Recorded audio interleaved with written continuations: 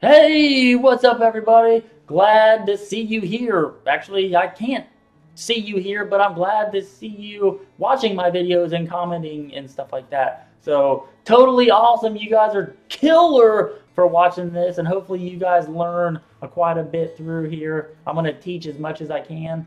Right now, I am unrolling the transfer paper. It's white. I got it face down. And then I'm just going to go ahead and tape it down. Make sure you get all the corners and get it as flat as you can.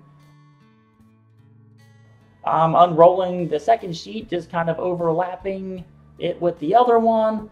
Like I said, I'm just taping it down just so it doesn't move on me. Don't have to be perfect, but if you can get it as flat as you can.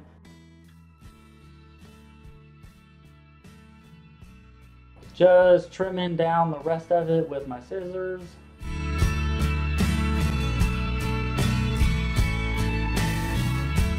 I am putting my design that I drew up previous right over top of all that.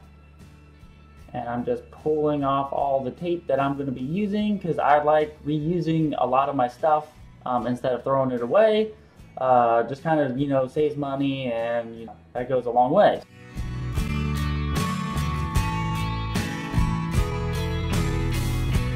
So right now I'm just taping up the edges, making sure it's all nice and flat so I won't have no problems.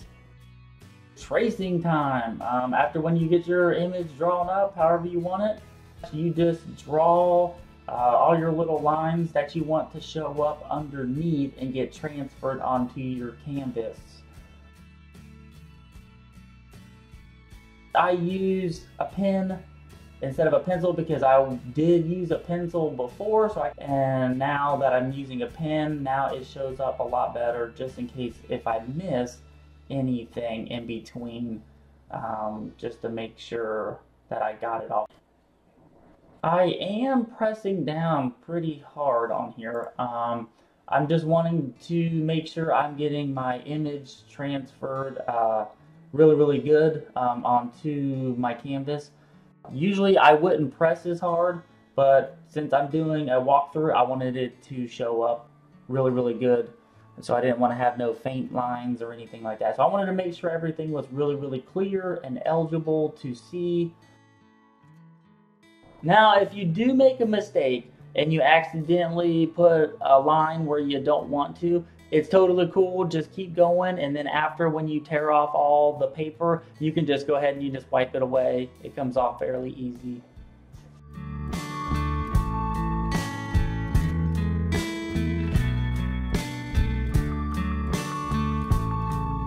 We're gonna paint over this whole entire thing, so even if it's black underneath, we're gonna be putting in our own black.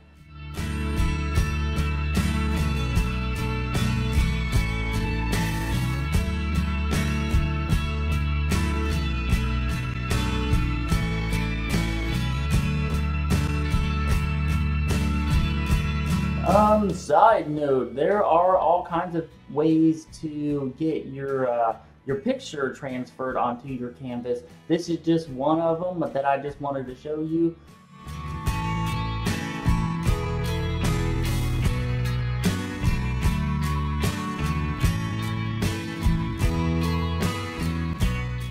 Okay, we're almost done tracing, which that is good news because I'm sure it's probably super boring watching me trace this thing for that long.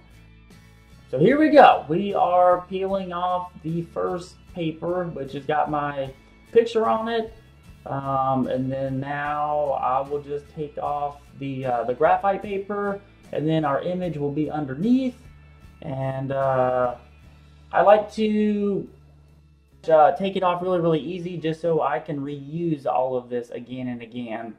And I'm trying not to rip it. So pretty much, voila, we have a success. It is an alien.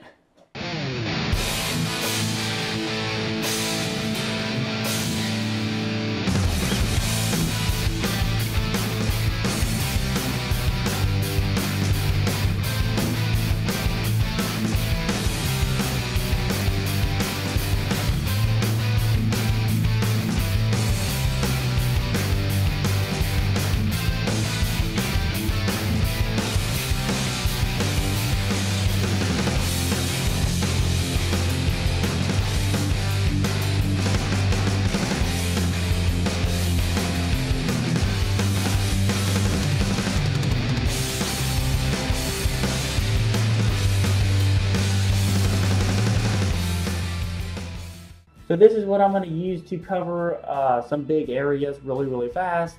And yeah, let's keep going. Alrighty, let's begin. What I'm doing right now is I'm just fogging over the whole picture with the white.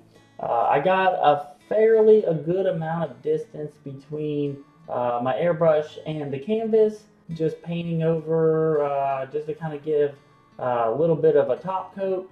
You don't want to go too heavy and you don't want to go too light, you just want just enough. This is going to be able to set your blacks, so when you go in with your black, you'll be able to see it and it will show up on your black background. So by doing this and painting it white, you will be able to add your black in here later. It just makes it a lot easier and a lot faster to go about doing this. So this is kind of what I do.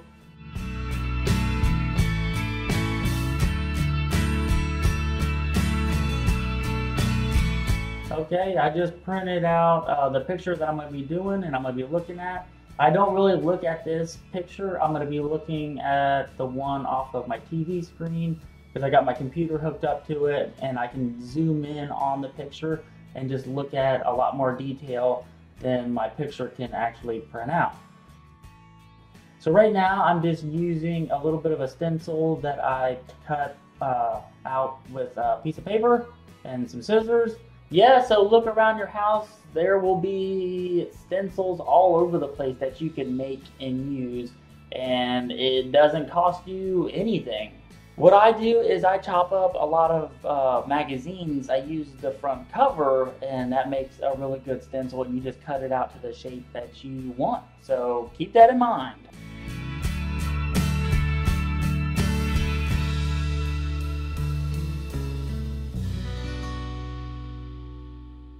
So basically, I'm just kind of running this little stencil around, kind of getting some of my hard edges that I'm wanting to do. Don't have to be perfect because I'm going to come back in with black and I'm going to go back into the background and kind of clean it all up. I'm just kind of wanting to get some of my highlights out just so they're nice and bright, but I don't want to lay too much paint down, so it's best to lay down just enough because you can always add more. It's just super hard to take away. So just kind of remember that. Say less is more. That's kind of what I live by. I can always go darker. Actually, in this case, I can always go brighter with my white, but I like to, like I said, I like to reduce it down so much that I can keep spraying and spraying and I can see my picture taking shape, and I still have a lot of transparency in that white. So it is pretty forgiving paint if you reduce it down a lot, meaning you can get like 1,000 different whites just by just the one white. You can just build really slow and get a smooth transition from a light white to a medium white to a heavy white.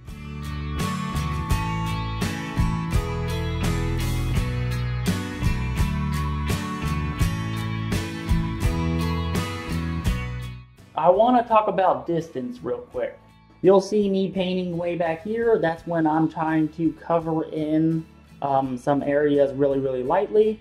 But then if I'm getting really close, then that means I'm wanting to focus on some of the areas that I want more precise. When I go closer in to my picture that I'm painting on, my air, I got a MAC valve down here. I'm going to decrease that so I don't have a whole lot of air coming out. But then the farther I come back is going to be the more air I'm going to pump up, just so I can cover it a lot faster and a lot nicer.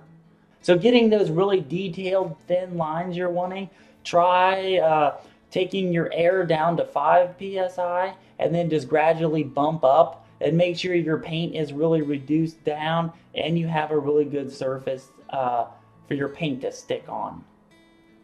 I want to give an example. If your air compressor says 10 psi, when you go and you push down on the airbrush and you release your air, it is actually going to drop. So you got to kind of compensate for that. And a good surface to paint on is a poster board that you can buy like at Walmart for like 99 cents. you just paint on not the smooth side, but the kind of the rougher side. And I've done that for many, many years, and that works really, really good. Okay, makes sense? Another thing I'd like to show you is I usually always have my hand on the canvas close in and I'm doing a lot of detail work.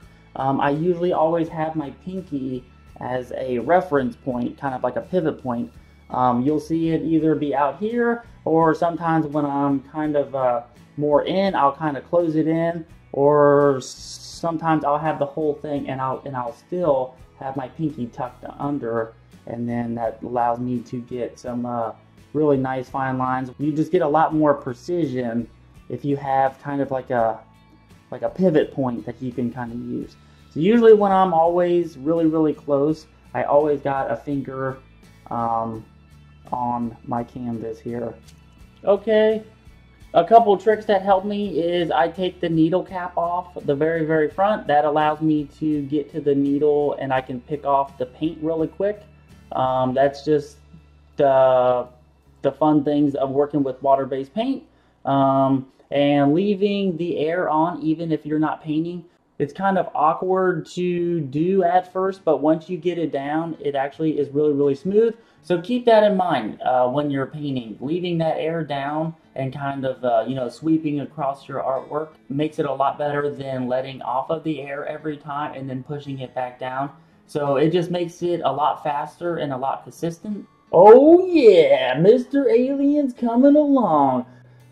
We will be back for a lot more. Just looking at him, he has a lot of work to do. Basically, doing a recap, all we did is we just transferred the image with this transfer paper here. Then we just went in and just kind of misted the whole picture with some white paint. Going back and just kind of bringing out some of the highlights here. And eventually, the more we go, we will be adding black in just to give it some depth, give it a three-dimensional look, kind of push back a lot of this overspray. We'll be using the gel pens down here on some of these really, really bright areas that we need to really make it highlight and stand out. Hopefully you guys are having a lot of fun. I know I am. So we are definitely going to make this alien rock like a boss. He's going to look like he's coming out of the picture and eating little children. Yeah, so I'm glad to have you. I'm glad to see you guys in my videos. Leave comments, and I will see you guys in the next video.